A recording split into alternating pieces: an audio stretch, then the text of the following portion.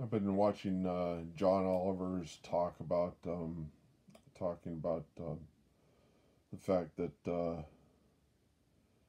that Amazon is not giving employees enough time to like go to the bathroom and things of that nature, and that they're really cracking down on the time that's needed for employees to get to places, to to to fill orders and things of that nature. And Bezos's making lots of money, and and going to go off into space, and he's a space cadet, and it's all he cares about is his own endeavors, and he's got this mantra of having zero regrets, and I kind of feel like I'm in hell right now, but I think he's going to hell, so I don't think he really cares about going to hell. He probably doesn't believe in it, but we're all going to go to hell. And so, just to, that's, I think it would make it a little bit less of a problem for the people that have to work at Amazon if people who pay for the Prime service, if they could include maybe a 10 or 20% margin, um, specifically, the option to pay to Amazon 10 or 20% margin. And this is not profit, but this is margin to actually treat their own employees better, rather than cutting them down such that they only make a certain margin of profit, but then offloading the costs on the employees, which is negative externalities. It's a negative externality that they're offloading the costs on the employees.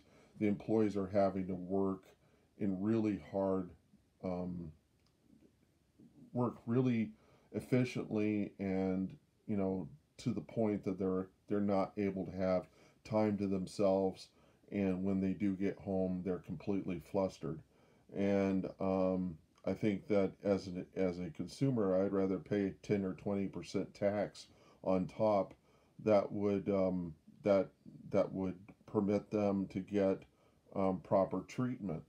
Um, and if Amazon doesn't offer this, and doesn't take this, I mean, they take it as a profit, but it's really to offload the costs that they're requiring of the employees, the costs that they're offloading on the employees to be completely efficient and work as robots.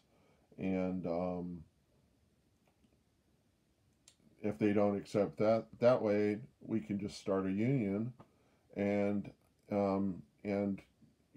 they would probably union bust, but I would require the government, which will probably be Democratic in the next term, that we create unionization of the Amazon company, and force unionization on them, because they are not respecting their own employees.